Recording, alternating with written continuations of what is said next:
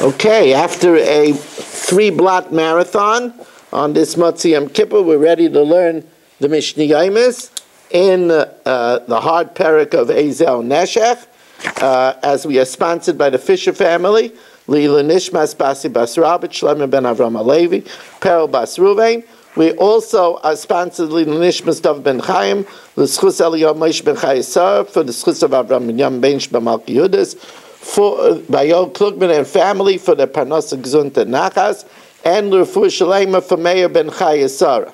So now Mishnah Tes tells us, Lo Yomer Adam L'Chaverei, I can't tell Shelley, Halveni Kurchitim, give me a loan of a kur of wheat, Vani Etem L'Chot L'Goyrin, and I'll give it back to you when the threshing season comes. I can't do that, because maybe when the threshing season comes, the price of the wheat will be inflated, and he's getting extra because he advanced me the wheat, and that would be ribbis. But I can't tell him, Shelley's son is Eli. Halveni, give me a loan, until Eli brings, he could tell me, give me a loan, my son has a kur of wheat. When he delivers it to me, I'll give it back. Because since he already has wheat, although it's not in his house, it's by Eli, so it's considered as if that wheat is already mine. So that when he gives it to me, it inflated in my rishus. He says, Rabbi Weiss, I have wheat. I just can't find the key to my silo. When I get my silo open, I'll give it back.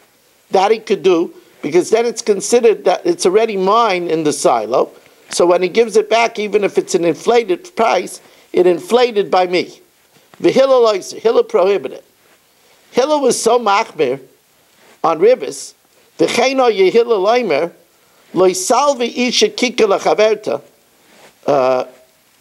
Mrs. Swade cannot borrow a challah from Mrs. Block, because we're worried that when Mrs. Block, when Mrs. Swade returns it, it'll be worth more. Ad shita sedomin, until Mrs. Block says, okay, this challah is worth $10, return me $10. That she could do. Shema yokira chitim, because if Mrs. Swade returns a challah later, maybe it'll be worth more. V'nimtzas ba'os l'dei ribis, and that will be interest. Mishnah Yud tells us, now here, Shelley knows all about you scratch my back, I scratch yours. So I can tell Shelley, Aimer Adam l'chavera nakish imi, Shelley, you should weed my field, v'nakish imach, and I'll weed your field, which is the same size. Or adar imi, hoe for me, ve'edar imach, and I'll hoe for you, because since it's the same activity, it's the same value, and there's no ribus.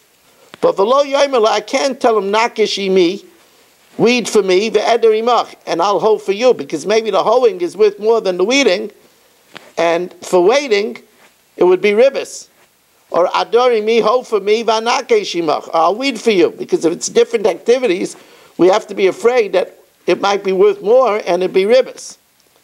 Now, kol yemei garid echad, all the days of the dry season, that's the summer, is the same regarding plowing, and kol yemei revia echad, and all of the days of the rainy season is considered one. Therefore, lo yaimer lo charosh imi bagarid. I can't tell Shelley, plow for me during the summer, v'anei ercharosh imcha b'revia, and I'll plow for you during the rainy season. Because plowing during the rainy season, which is muddy, is a harder job. And therefore Shelley's getting a better deal because he waited for it. Rabbi Gamliel says there's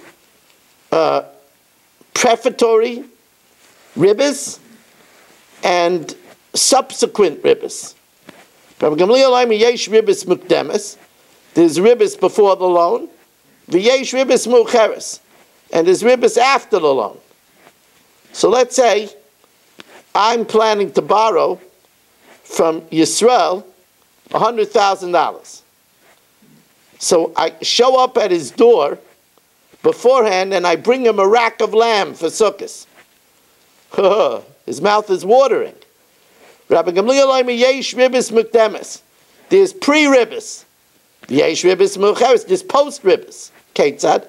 Nasan ein of lil vaysemenu. If I'm planning to take a loan from Yisrael, I send him a rack of lamb. V'omer b'shvil shel talveni. And I say, you're getting this because I'm going to ask you for a loan. Zui ribis mukdemes. That's pre-ribis. Lava heimenu. If I take a loan of 100,000, and I return it to him, and then I send him a rack of lamb, because you had your money idle by me, I'm showing Akar Satayv. Zui ribis mucheres. That's post ribis. Shimon Aimer yesh ribis dvarim. There's even verbal ribis. See, Rabbi Yisrael was looking to meet Donald Trump because he wanted to buy a hotel, but he never knew when he would show up. So he just gave me a $100,000 loan. So I called him up with a tip that Donald Trump will be by the Rebbe's oil on Monday. He didn't know that. Right? He only has a flip phone. He doesn't know these things, right? So Reb Shimon Aimer yesh ribis devarim. There's even verbal ribis. Lo yaimala. I can't tell him dakiva ish playni memakam playni. I can't tell him that there's somebody by the name of Donald that showed up from Florida on Monday in Crown Heights. I can't tell him that because that would be ribis devarim. Okay, Rabbi Isa, I would say this is a very good start to Tafshin Pei Hey, and we hope to see everybody in Yirtz Hashem tomorrow on Sunday night at 8 o'clock, and have a good and kvittel, everyone.